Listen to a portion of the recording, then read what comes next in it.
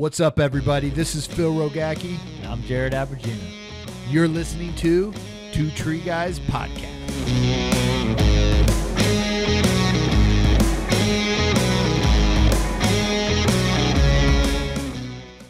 What's up, everybody? Phil Rogacki with another episode of the Two Tree Guy Podcast of What's Your Story. We're in Arborfest in Ashland, North Carolina. I almost forgot where we were. But here in Arborfest, man, what an awesome show. It just got kicked off today, and a lot of training, some awesome vendors here. If you guys have never made this show before, make sure you get out here next year, or Arborfest West, which I think they're going to have this year. Get out there and check it out. But if this is your guys' first time listening to the episode, we have different segments on the show and different shows. We have one, What's Your Story? You're going to hear today by John Sullivan. We get to hear his story about getting in the industry, the things he'd learned, the mistakes he made, people in his life that's directed him to where he is today. We have our full length, which is in the studio in Santa Rosa, California. If you're ever visiting in that area, hit us up. We'll get you on the show. 3, we have our gear talk. We talk to different manufacturers and different companies out there about different products. We talk about with different climbers, fallers, whoever it may be, about the products they like to use. And then 4, we have our safety talks, our safety flashes, where we talk about incidents that may have happened in the industry, how to control them, how to make sure that this doesn't happen again, and just having some real talk with some professionals in our industry of how to mitigate this in the future. So we got one fee for the show, guys. And that fee is to pay it forward. So if you like it, you like what you hear today, if you got a laugh out of it, if there's funny stories, whatever it may be, we just ask you to share it with somebody. That's it. That's the fee. Don't be a jerk. Don't keep it to yourself. Put it out there because no one pays us for this. And it's just something we do for the industry and one, because we like it. So we appreciate it. But welcome, man. You're on the show, dude. You're on the show. What's going on, everybody? It's cool to be on. I listen a lot. Yeah. I think I've gone through almost every episode. Yeah. What's your favorite one? Lawrence's. Yeah. I've admired the type of energy and the content that Lawrence brings in his pursuit to educate and do well amongst others. And I always like what he brings about. He's such a good teacher. Yeah. He's so smooth, Yeah. so calm, Yeah. Nothing riles him up. Yeah. And he just, he knows how to deliver the message. Yeah. And he speaks his mind the way he wants to Yeah. speak it. You know what I Exactly. mean? And here's my thing is, once I learned that there was individuals that had the same type of drive toward this industry that I have and the same type of passion towards it, they're like, hey, how can we make it better? How can we give to the next guy? I was like, dude, this is being able to do that for somebody, even on the smallest scale, is way more rewarding than taking down a big tree. Yeah. I mean, I still like to take down a big tree, but if I can, not to get too far into it, but if I can get behind a guy and get a micro pulley into his system and help him out, I'm like, dude, you change his whole life. Yeah. Change his whole life. And he's thankful for that. And what he does is, because you taught him that, Yep. he goes and shares the same thing to somebody else because he knows how much it affected him. Yeah. As humans, the gaining of knowledge and putting it back forth, I think it's our bare minimum we should do. Absolutely. Absolutely. And this is what this show's about. Yeah.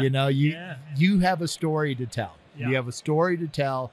And once it goes out there, like I always say, you don't know where it's going to go, what journey it's going to take, but it's going to get into the ears of somebody that needs to hear your message or your story, or you inspire them to do more than what they're doing today, or be better tomorrow than they were today out there from that. So that's why we put on the show. And also too, I always say, I put it out there because once it lives forever. And if I'm ever dead and gone, everybody on this gets to listen to me whenever they want, It's your own version of history. Exactly. I'm putting it out there. So let's hear your story. Okay, so I'm not no second generation arborist or anything. Where are you like from? That. I'm originally from California. What part? Riverside County. Okay. Born in Palm Springs. Okay. Kind of moved around a little bit with my dad. He moved around in his business a little.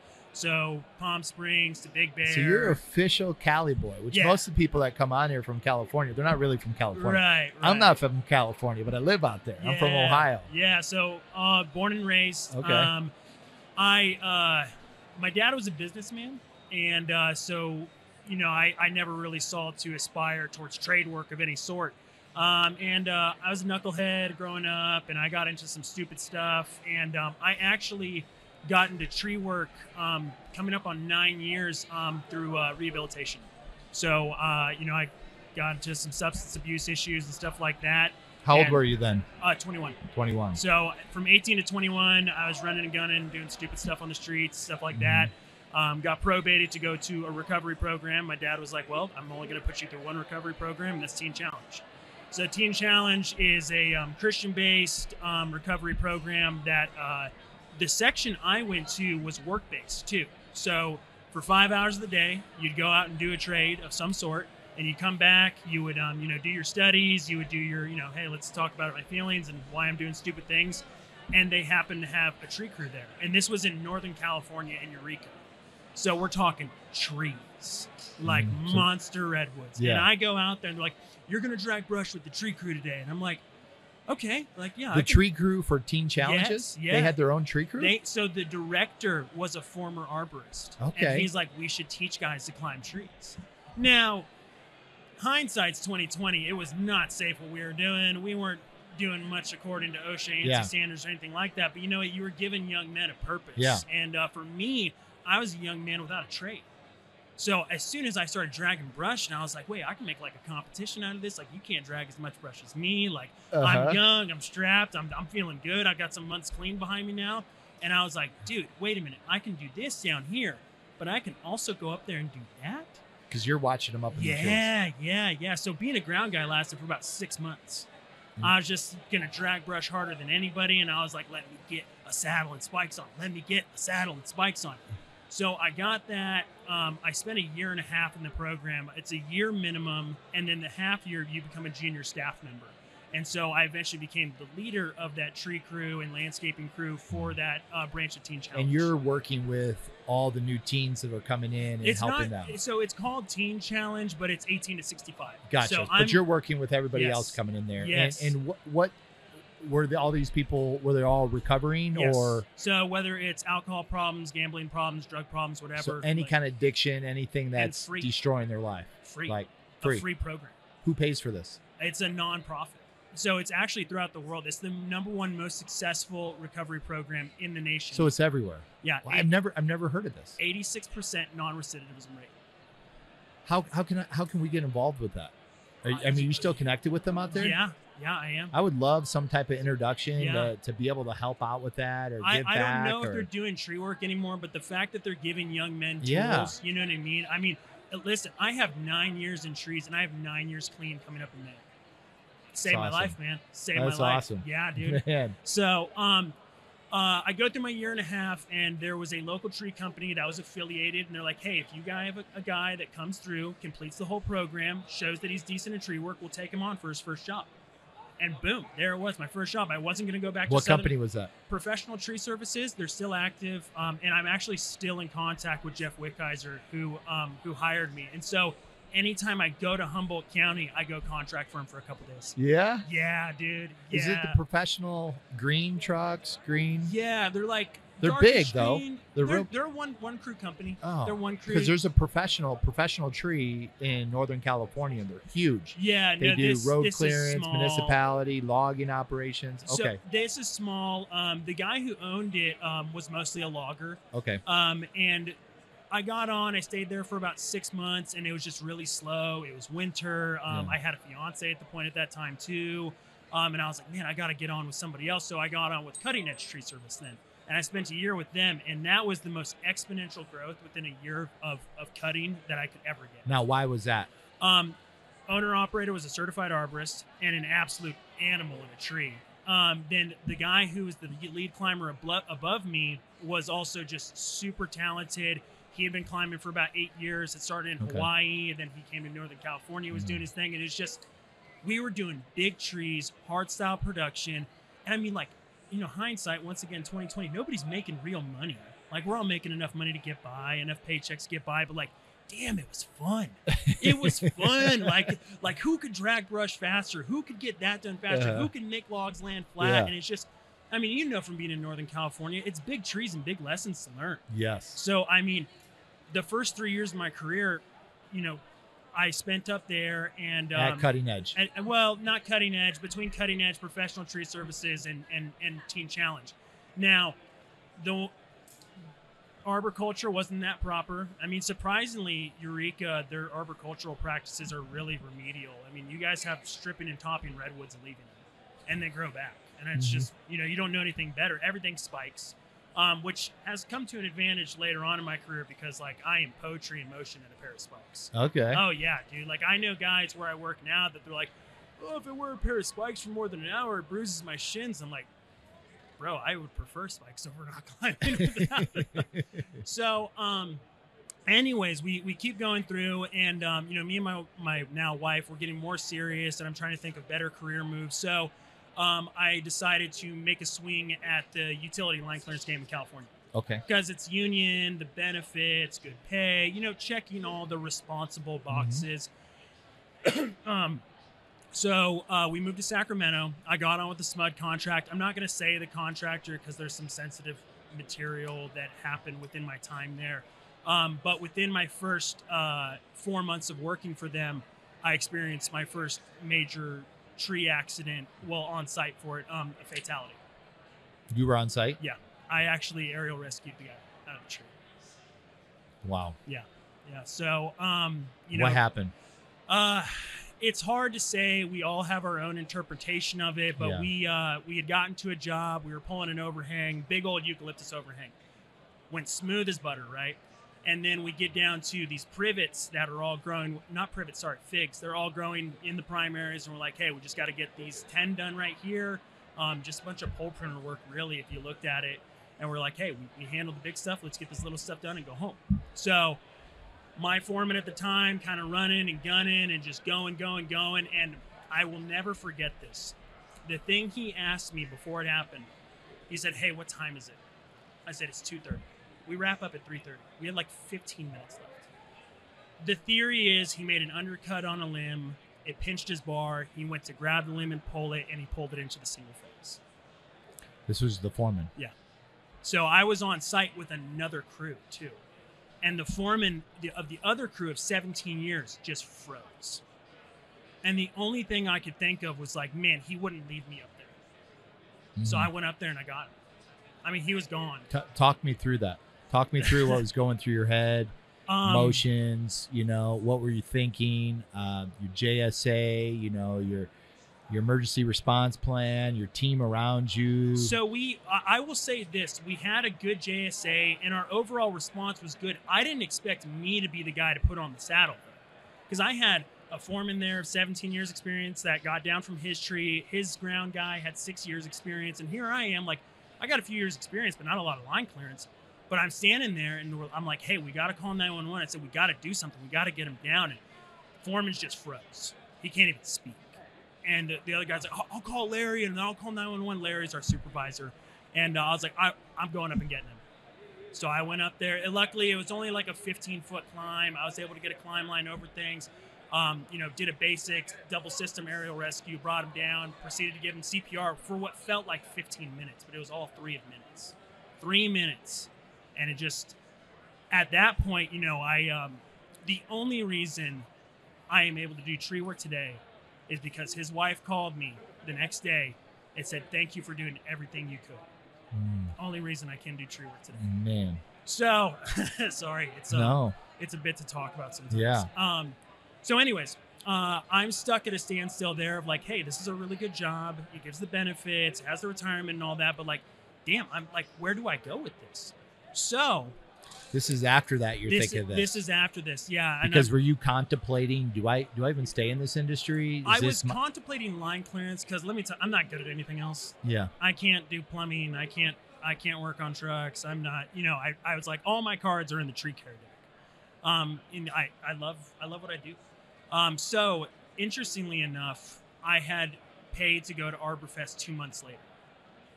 So I show up to ArborFest. Jared was doing a crane demo with Grant Hamilton. Lawrence was there with Derek Miller doing an SRT DRT thing, or SRS MRS now. Yeah. But what got me, Johnny Corthius was doing an aerial rescue demonstration. And I was like, dang, there's a whole other side of this. There is safety and training. there's guys who have a passion for doing this to be ready for that next man. You know what I mean? And I was just like, man, I gotta find a way to be involved with not just going and sending big wood, but also teaching the next guy. So, I stuck on with Right Tree Service for a little bit over a year. Oh, I wasn't supposed to say who they were, but whatever. Whatever. Sorry, Right. But, I nothing against Right Tree Service. It was just, people make accidents. Things happen. This is what this industry is. So I stuck on with them for a little bit over a year. And then we decided that I had been far enough away from home. I have a few years sober now. And I was like, man, I miss being close to my pops, my wife being close to her mother. You know what I mean? I was like, let's go back to Southern California. Okay, let's make the move. I will find a tree care company down there. I'm not worried about that. So still stuck with line clearance. I ended up getting on with Mowbrays. And I spent all of the last 4 years with Mowbrays. Okay. Yeah. So, I instantly started sticking out there a little bit because I cared about safety culture. I was tying in twice. I was using 2 hands on the saw. I was trying to teach other guys, and they're like, okay, this guy's got some stuff. They send me up to Shaver Lake for a project up there doing a bunch of transmission work. They had a close call up there, and they had some of their higher up safeties like, okay, well, we're going to examine every climber.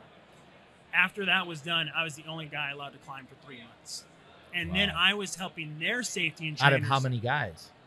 Probably a solid 10 other climbers. Yeah. And I was helping their safety and training with hands-on training with the new guys. They're like, okay, well, you're going to stand alongside me and you're going to demonstrate what I'm talking about. And I'm just like, dude, this is it. Like, I'm getting towards it, And I ended up doing kind of the traveling thing with Mowbrays for a while. I got to work in a lot of different areas. And who were some of the guys that you were working with in that company?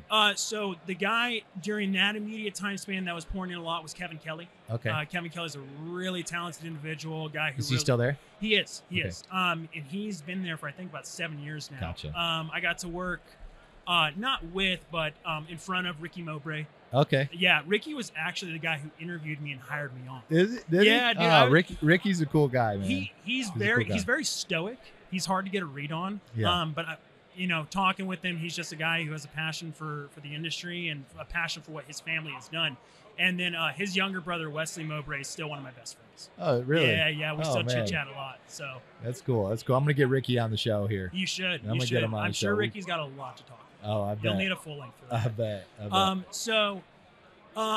I did the travel thing with them for about a year, and then my wife was like, listen, this is a lot. Like, you're gone 6 days a week, you're home on Sunday, and you're sleeping most of the day. Like, this is just a lot. Like, can we try to dial it back in? I'm like, okay, let's see what happens. So then I want to say it was right before the pandemic, around 2020, they got a local contract for me. So I was able to work locally in Palm Springs, which it was nice to go home every day, but like, dude, very anticlimactic. Lots of palm trees, lots of just like, it was kind of life draining, and I hit a plateau. And I was like, well, I'm showing up, I'm getting my 40 hours, I'm making good money, this is cool, whatever. And during that time span, my wife got pregnant, we had my daughter Presley, and then I had the dad. I'm like, whoa, what am I doing here? Am I just going to be dad that goes to work every day, provides the bills, or am I going to do stuff to aspire to show that there's success in things? You know what I mean? So I decided to take a swing, and I applied to get into the safety and training department with Mowbrays. They took me on right away. They're like, hey, you need to get X, Y, and Z. I was like, okay, boom, OSHA 30. Okay, ISA certified arbor, CTSP. So, but let me back up. What'd you do when you knew that's what you wanted to do? How'd you approach them? How'd you ask them? Because there's a lot of individuals within companies that go, man, they're stuck, or they feel they're complacent, or just, I'm not complacent, but it's stale in their job, and they want to take that next step. How would you advise them to take that next step within their company, or ask? Well, so my situation was different.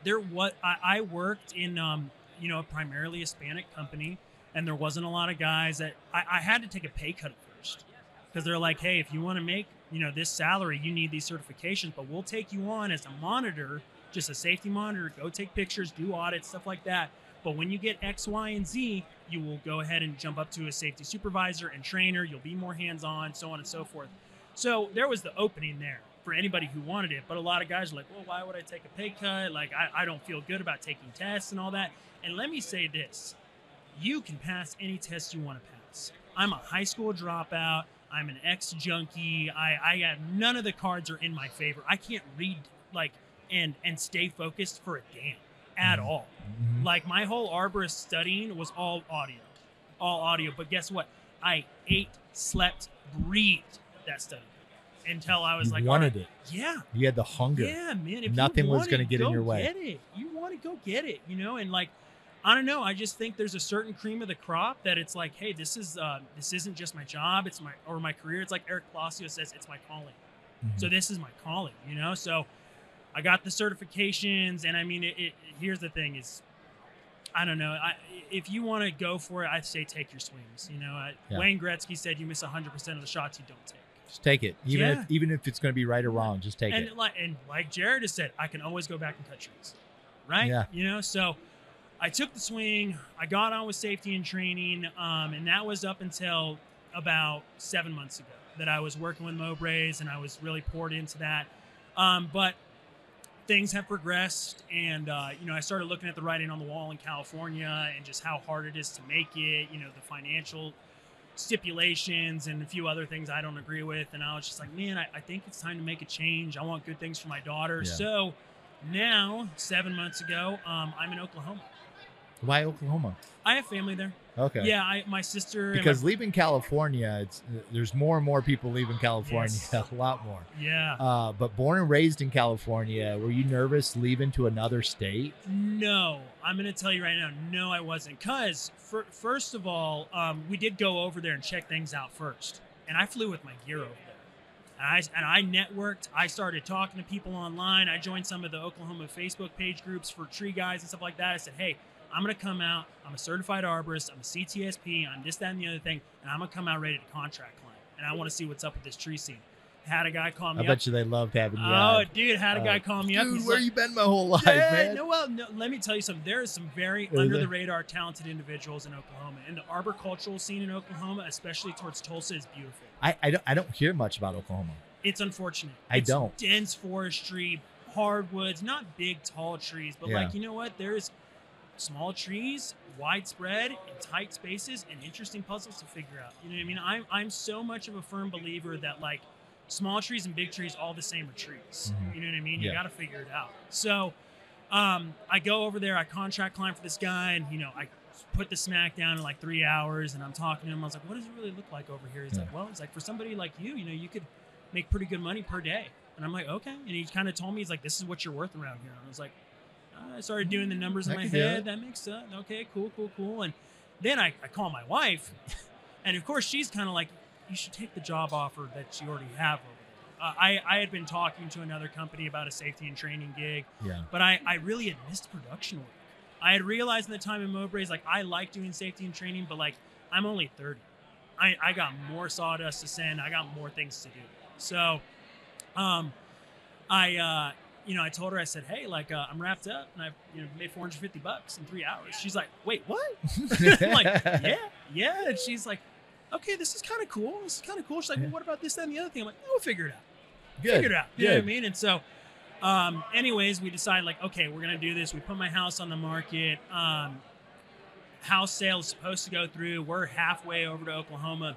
House sale doesn't go through. But I had spent everything but $40 to get to Oklahoma. And so I'm like, damn, I'm just going to make this work. You didn't have a choice. Yeah, man. I'm like, I can't go back. I can't even afford a gas tank in California.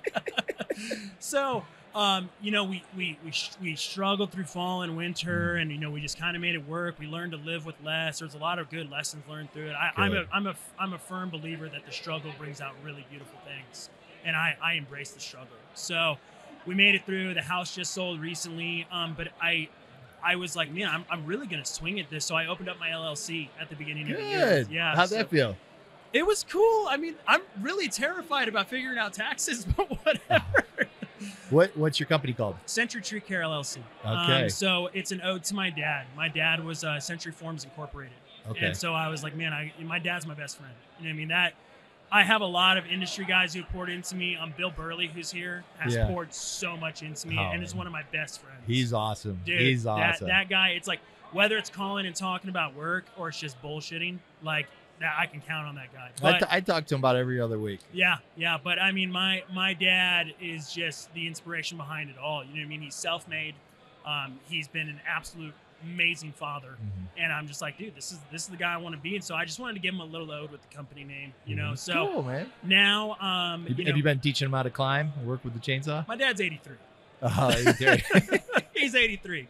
He can still shoot guns. You guys started late in life. Yeah. Well, I mean, I don't think he was expecting to be swinging for the fences at 55. But that's okay. So, anyways. Good job, Dad. Yeah, What's your dad's name? Shout out Jack Sullivan. He's, Jack Sullivan. Yeah. All right. Stoic figure. The handshake that you'll remember for your life. Oh, man. Yeah. So now it's I'm doing work at Century Tree Care, my company. I'm still contracting on the side, and I just recently signed on to help with training with Noble Oak Safety and Training with Hans at Jordan. Yeah. Good, so good. I have a gig at the beginning of May helping out with utility training in Texas. Okay. Yeah, nice. yeah, Good, man. Yeah. Good. So it's been it's been such a ride, and like it's really just beginning as far as I'm concerned. And I don't know, I decided, like, you know, for guys out there that are thinking about the self-employment thing and are thinking about it young, take the swing. Like, I'm here at 30, and I took the swing, and my justification was for it. And talking to Bill about it, too, he's like, man, you're 30, you have all your certifications, you have so much youth to you. If it doesn't work out in 5 years, somebody will hire you in a heartbeat. You know what I mean? So why not swing for it and see if it works? What's your feeling by swinging for it? I mean, do you feel free? Do you feel fulfilled? Do you feel challenged? Like, what's your feeling in you by taking that? It's a mixture of fulfillment and staying challenged, right? Because there's so much. Derek was just talking about it outside on the demonstration. Derek Miller. There's so many times that you can. Derek Martin. Sorry. There's so many times that you can. Don't plateau. worry, he doesn't listen to the podcast show. Whatever. There's so many times you can plateau, right? And it's like, for me, I like every aspect of it. I love the climbing. I have a ground guy that I'm looking on hiring full time right now, and I like teaching him, and he's super outgoing, and he seems like he's ready to learn. Good. I love working with customers. I love showing up to estimates. People are like, I hate estimates. I'm like, bro, this is a chance for me to sell myself, to educate a customer, maybe make a new friend. I mean, in Oklahoma, maybe a new connection for hunting land. I'll tell you right now. There that's a you thing, go. bro. That's a thing, man. I knew there was something else to that. Yeah. I did an estimate for a guy over in Maud, and he has like 500 acres. And he's like, what do you think about this over here? I was like, let me tell you what, man. You give me deer hunting season over here, I'll do that for free. What do you say? I'm still waiting to hear. They don't want to give up their land. I'm telling you, bro, it's a thing, and like people disrespect it. But that's going far off the topic. But yeah, I don't know. I feel like there's so many ways that I need to stay challenged and need to stay engaged, and I feel like the owner-operator aspect stays engaged on different levels. The contract climber thing is a nice break because I just get to go in, send sawdust, come down, get out of there. And then the training thing, because I still love educating, and I still love, being able to give to the next man up. Yeah. So the fact that I got that opportunity, thanks to Bill Burley and Eric Palacios, they gave me a nod. They're like, yeah, we should bring him on board. And many thanks, Bill. Many thanks, Eric. I'm really looking forward to it. It's just, I feel like I'm just having the balance right now. While also the biggest balance, though, is, and I had to figure it out for my time with traveling, is like I do all that, but when I come home, I'm dad and husband. You know what I mean? So having all that and having to figure out and keep that balance, it's the coolest challenge of my life. Yeah, being a dad and a husband. Being a dad and a husband and a tree guy. Yeah, and I'm cool, sure man. Everybody here can relate to it. So that's cool. That's cool. And you have one child? One. Her name's Presley. She's 16 months. She'll probably be walking around here tomorrow morning. If you guys want to take a look. She's a lot of fun, man. Okay, cool. She's definitely got a lot of my personality. Yeah. So it's a lot of fun. Man. Well, I'm looking forward to meeting her tomorrow, man. Yeah. Well, we'll bring her by the booth. John, you got a story, man. You got a good story. Yeah, man. And I feel like it's just beginning. Yeah. You probably lived a life of 3 men, but you got more to give out there from that. And it's cool to see, the challenges you've taken and taking a swing for it, going for the fences, you got nothing to lose. You get one shot in this life, you know? And I always say on the show, it's not the things you did in life you're going to regret. It's going to be the things you didn't do when you're on your deathbed. Yeah. And you have a lot more to give. And people, listen to this. You're never too old to take a swing. Yeah. You're never too old. You can be 50, 80, 30, doesn't matter. Take a swing. Yeah. You got life in you. You got breath in you. You can swing for that. So, Yeah.